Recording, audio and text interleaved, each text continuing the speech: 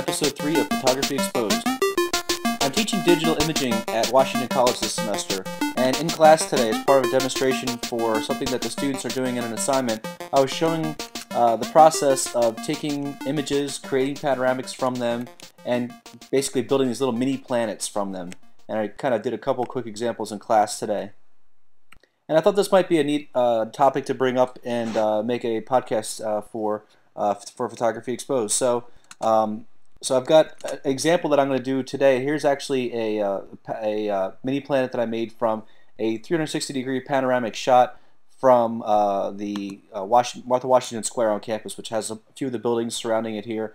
And so I want to make a variation of this where I've taken these photos and then I've taken the raw images and I've actually processed them as HDR images in Photomatix. So I'm going to create a new version based on that and see how that turns out. But before I get into that, I just want to quickly show what exactly is happening and why these images turn out the way they do. So to demonstrate that, I just created this really quick rough grid here, and I did it with a gradient where it's black up at the top and red at the bottom, just to kind of show what's going to be happening with the images when we go ahead and process them. So I'm going to go ahead and bring this into Photoshop and just really quickly show what happens when you basically go to Distort and polar coordinates and then use the rectangular to polar coordinate conversion.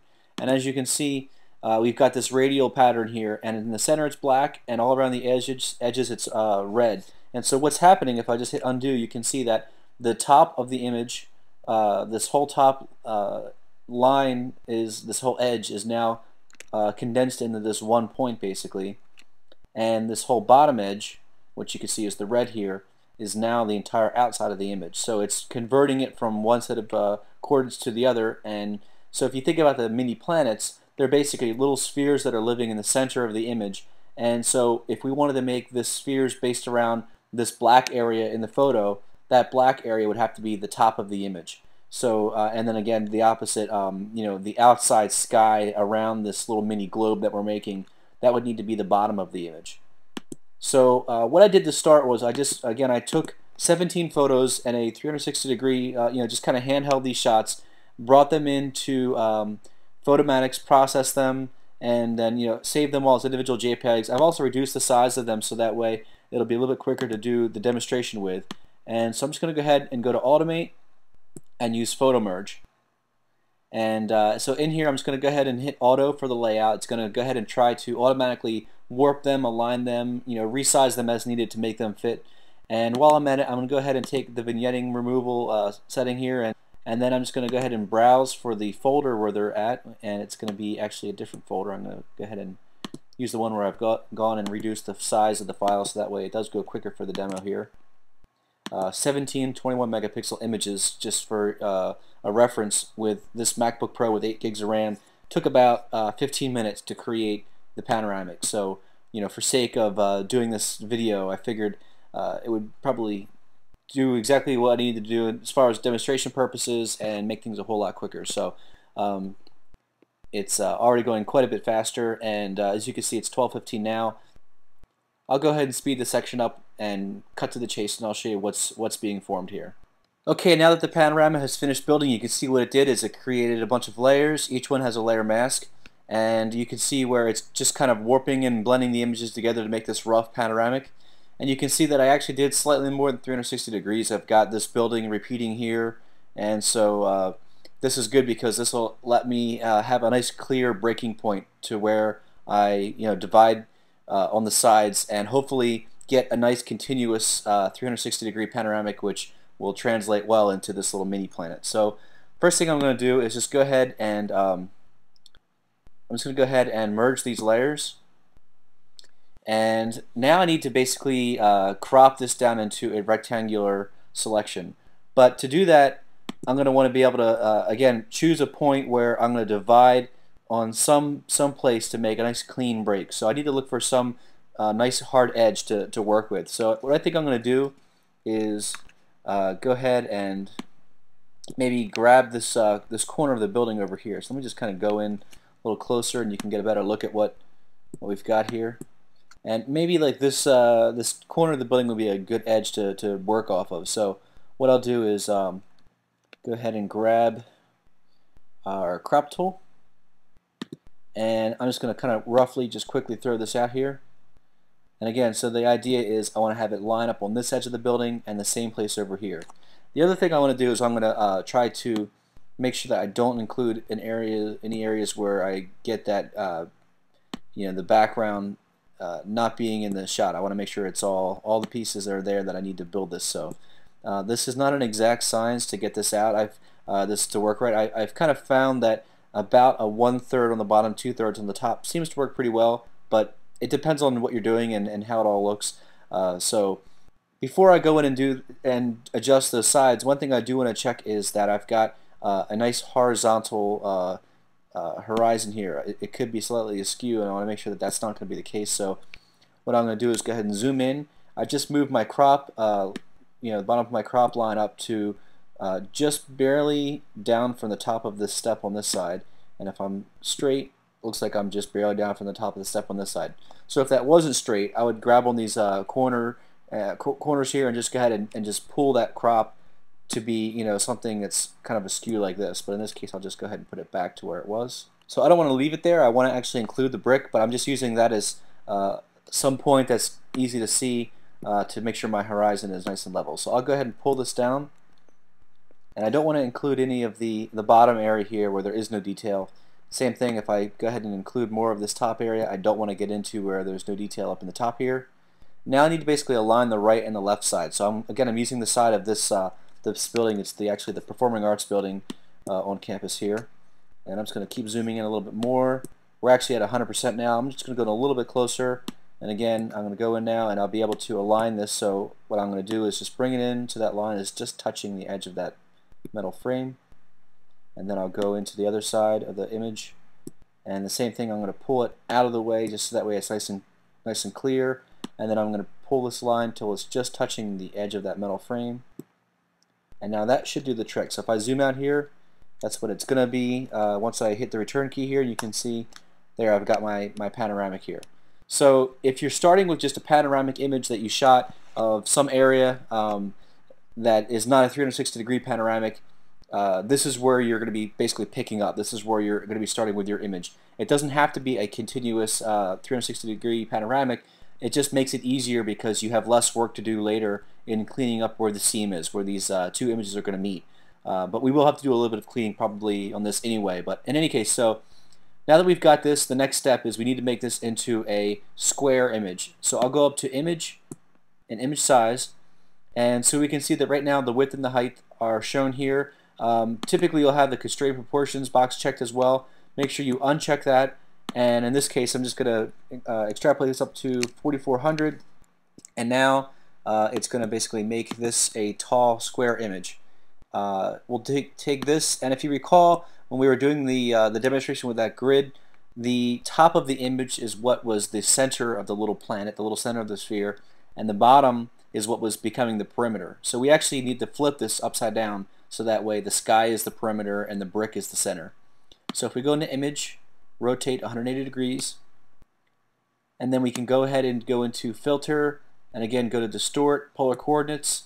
Make sure you choose the first one, rectangular to polar.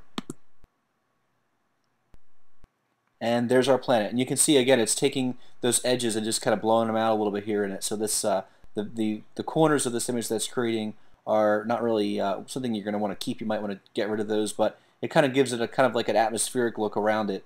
And in this case, if you zoom in, you can see that there's actually a pretty interesting detail in the bricks where this pattern all comes together. But you get the idea for how this ends up looking kind of like a planet type look.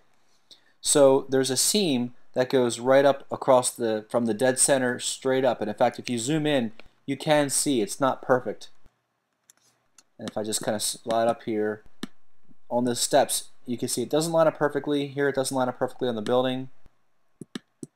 And as we go up, you can see the seam is not perfect. So it actually would make more sense to line up the seam in something that is not going to show imperfection. Maybe if I had done it over here in this tree, for example, that might be a better place to do it, because the tree does not need to show uniformity.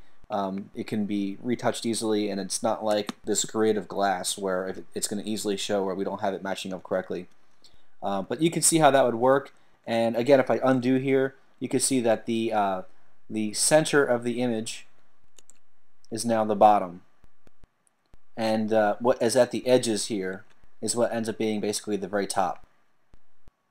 So I can go ahead and show you how to clean this up, but this is actually pretty close, and I'm not sure if it's going to really convey very well in this quick webcast of the importance of cleaning up this edge here. So what I'm going to do is I'm just going to bring another photo really quickly to show the importance of cleaning up that edge. So for example, in this image, we've got, this is again a photo from campus here. I'm just going to take this image and show you how you would quickly do this with just that single image. So I'll go ahead and bring this into Photoshop. And again, the first step is to kind of create your panoramic image. So now you can see, if I drag out the crop tool, you can see that my horizon is not perfectly straight.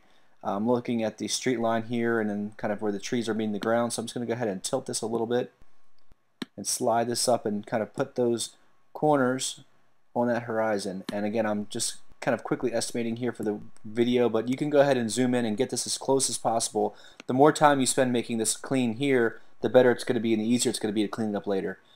But you need to basically then pick a point where you're going to be joining your edges. So luckily these trees are nice and generic enough that I can retouch in the trees and it won't be too obvious. It would probably make more sense from a joining standpoint to join this tree with maybe this tree over here because of the way they're shaped and everything, but I don't want to cut the flagpole out. So I'm just going to go ahead and include this other tree a little bit and include out to about here.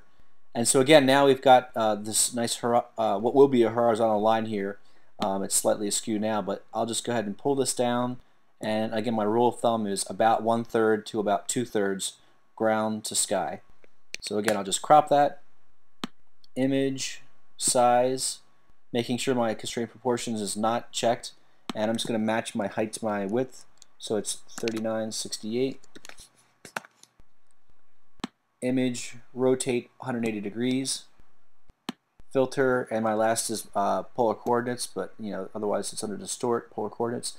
And so now you can see where the seam is a lot more obvious because it wasn't a 360-degree image, and as we have variations in lighting in the sky, it becomes a lot more obvious that this is not created from a 360-degree image. So if I undo, here's a quick trick that you can do to fix this. So I'm going to zoom out a little bit here.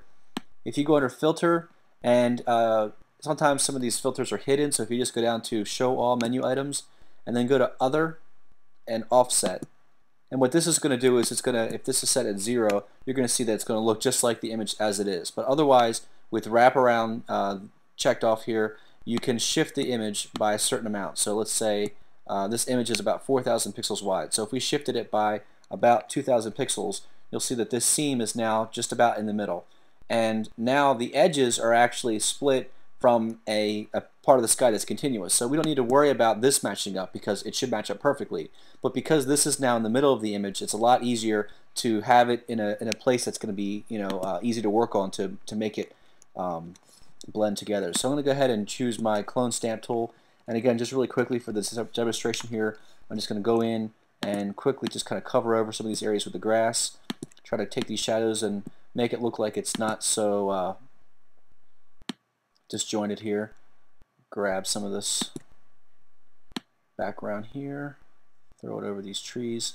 So we have to do something with this part of the tree here to make it look a little bit less fake. Let me fix this a little bit better. That was kind of rough. I'll grab from this tree maybe and just kind of fill in here a little bit.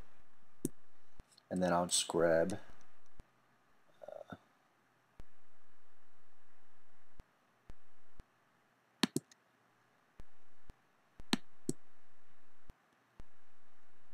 kind of quickly like that. So in any case, that's pretty good for now. This tree does not look good, but I'll just grab from another tree. Maybe I'll just grab from this tree just to grab the top here, and I'll just bring this in and just kind of try to paint in something so that way it gives us something to work with. Again, I'm just trying to do this quickly for the demonstration. But again, so now the big challenge is the sky here.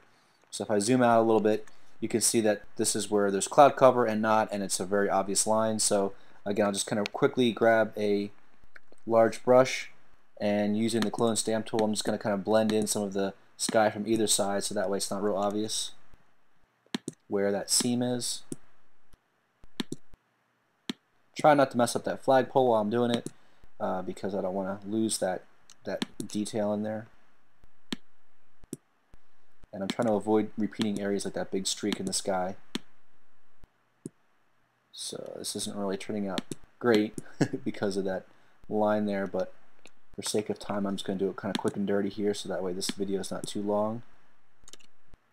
I think that's probably good enough for the video. So in any case, we've got this cleaned up kind of quickly here, and now if we go back up into Filter, Distort, Polar Coordinates, and again use the rectangular polar, now that seam is it's a little bit cleaner. You can't really see it obviously where it was.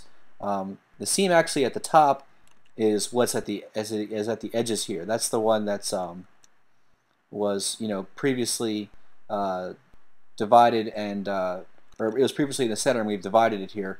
The center area is what is now showing up at the bottom. So it looks pretty decent. Again, you can do a better job. If you zoom in, you can see that the very center area looks a little funny too. So this is a little bit difficult to retouch this grass and make it look absolutely convincing because of the angle you'd be looking at it. It wouldn't be from one of the sides; it would be top down. But you get the idea of how you can create these little mini planets from a panoramic. And so if anybody has any questions about this, feel free to email photographyexposed@gmail.com. And if you've also got ideas for an upcoming episode, something you'd like to see us try to do, feel free to send your comments and your questions there as well. And thanks for watching, and we'll hopefully see you back here soon for another episode.